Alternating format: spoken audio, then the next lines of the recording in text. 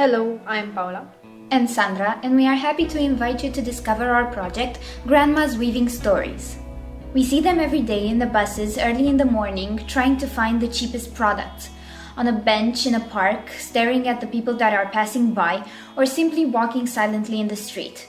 But beneath this, they have amazing life stories from which we can learn. Don't let them alone in a corner with no income and waiting for the end to come.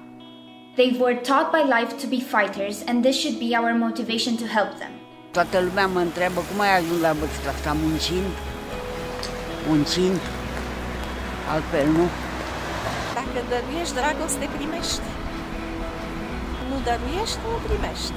Ești singur. We already have a contract signed with Liberta Bucharest, where they will be able to tell stories during weekends and to sell their waved products. We will help them with the materials and with the designs, so they can make modern bags, decorations and toys. Mi-ar pare bine să știi că eu am o nepoțică și în clasa a doua și ce mamaie, să știi că am învățat să croșetez.